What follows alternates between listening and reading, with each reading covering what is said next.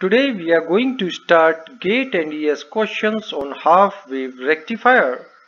So in these questions you need to know various waveforms, various formulas of voltage and current, conduction angle, excitation angle, circuit turn-off time, and all these things you need to know to solve all these problems. So to know more about the concept behind all these problems, you need to refer my lecture number 12 to 24. Okay, that all these lectures from lecture number 12 to 24 are on one phase half wave rectifier. So first refer them, then you will find all these questions very easy. So let's start the video. Now we will solve the question that has been asked in GATE 2009. Here in this question, the circuit is given and we have to find the waveform of output current I0. Here in this circuit, this diode is connected in series with this inductor. It means it is a diode rectifier with L load. And for diode rectifier with L load, we get current up to 2 pi. Okay, so that's why we can write it as this 100 pi, that is omega 100 pi t is equals to 2 pi. It means 2 pi occurs at t is equals to 20 millisecond. Okay, so here only this option satisfies. Here we get current up to 2 pi, that 2 pi is equivalent to 20 millisecond. So option C is correct. Okay, now see this question. In this question, diode is connected in series with resistance R and supply voltage is 100 sine 100 pi t, and we have to find the input power factor. So to find the input power factor, we have to put input equals to output. So input to this rectifier circuit is equals to Vrms Irms cos phi. And what is output? Output is equals to V0 RMS I0 RMS, because load is resistive. Okay, so for voltage step load, output is given by V0 RMS into I0 RMS. Now what is cos phi? We know that this RMS source current is equals to RMS output current, because same current flows through this source and this output. So these ISR and I0R are equal. So cos phi we get, that is equals to V0 RMS upon RMS value of source voltage. Okay, now what is the RMS value of output voltage? That is simply given by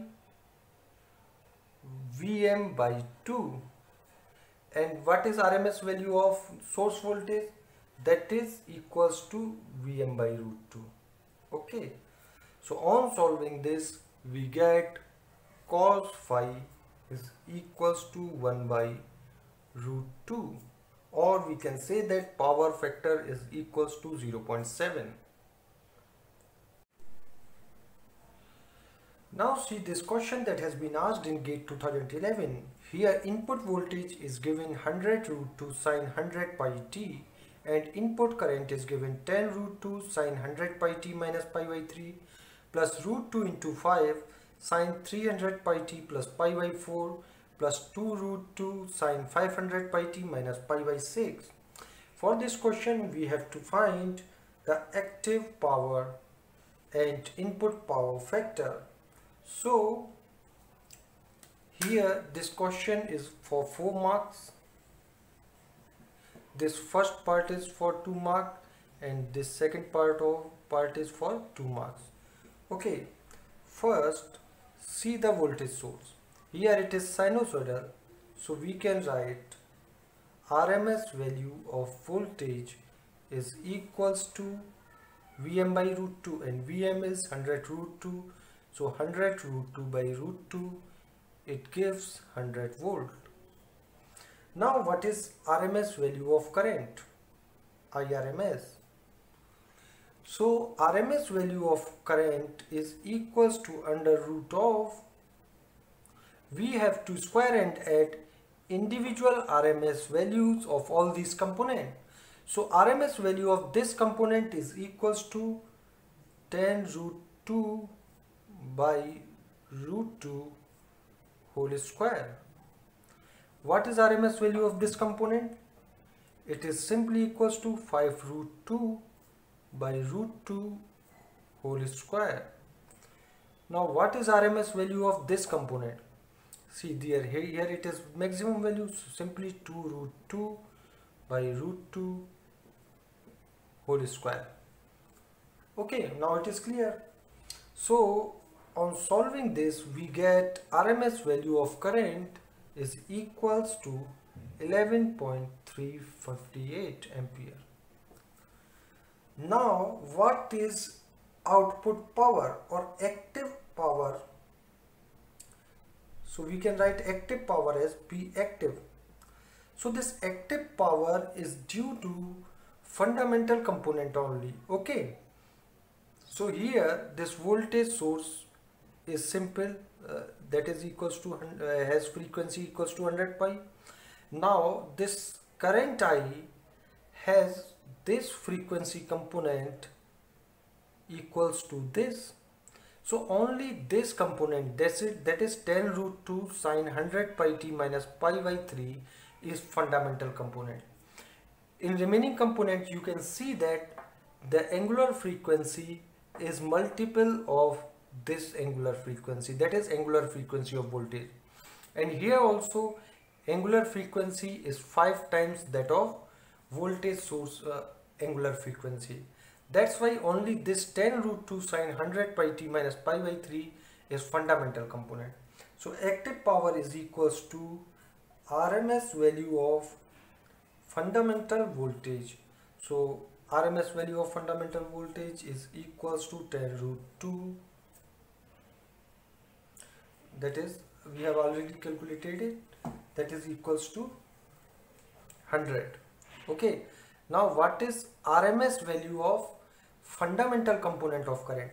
So here RMS value of fundamental component is 10 root 2 by root 2. Okay, into cos phi. Cos phi is the angle between fundamental component of current and input voltage. So here we can see that this fundamental current is phase shifted by pi by 3. Okay, so cos phi is equals to simply pi by 3. So on solving this we get cos pi by 3 is equals to 1 by 2. So we get 1000 by 2 and that is equals to 500 watt. So this is active power. Now what is input power factor? So input power factor cos phi is simply equals to output power, that is equals to active power. Okay, upon VRMS, RMS value of input voltage into IRMS. So you must clearly understand this. This VRMS is equals to 100 and this IRMS is the RMS value of this total input current and that is equals to 11.358, while RMS value of fundamental component of current is only equals to 10 root 2 by root 2. So okay, so what is output power or active power? It is equals to simply 500 watt. Okay, and what is VRMS into IRMS? Here VRMS is equals to 100 and what is IRMS? IRMS is equals to 11.358. So on solving this we get 0.44. So cos phi is equals to 0.44. Now we will solve this question that has been asked in GATE 2007. Here one phase 230 volt 50 Hz AC mains is fed to step down transformer with ratio turn ratio 4:1 is supplying power to a half wave uncontrolled AC to DC converter used for charging a battery of 12 volt having resistance 19.04 ohm. What is the charging current? Here it is asking what is the output current. Okay. Now this is 230 volt and this is simply a one phase half wave uncontrolled rectifier with RE load. So here it is 230 volt. This is RMS value. Then what is RMS value of voltage appearing here? So it is going to be step down.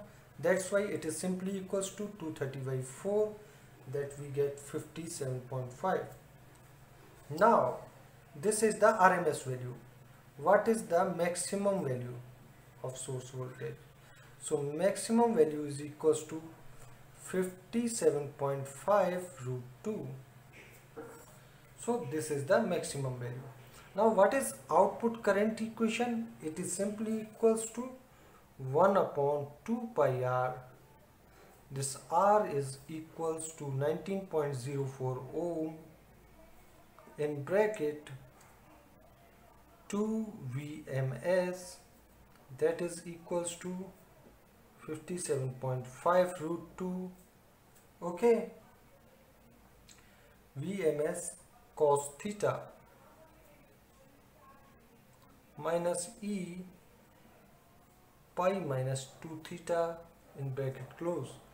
Now we have to find this theta. This EMF E is equals to 12 volt. Okay, theta is simply given by sine inverse E by Vm. What is EMF E? That is equals to 12 volt. This is equals to 12 volt. And what is Vm? That is equals to 57.5 root 2. So on putting this, we get theta is equals to, what is theta? This theta is equals to 8.48 degree. Okay, now this is in degree. So we will put 8.48 in degree here. But here we have to put theta in radian. And what is theta in radian? It is simply equals to 8.48 into pi by 180. Okay, so in radian we get 0.148. So you have to be careful while choosing the value of theta. Here you have to put theta in degree and here you have to put theta in radian. So this you have to take care of. Okay, so this is very easy question and this is on direct formula. Okay. If you got the knowledge and concepts from this video, then please like the video and subscribe the channel. You can give your views and ask any questions related to this topic in comment box. Also share this video with your friends because sharing is caring. Don't forget to press the bell icon to get the notification of my upcoming videos. Thank you.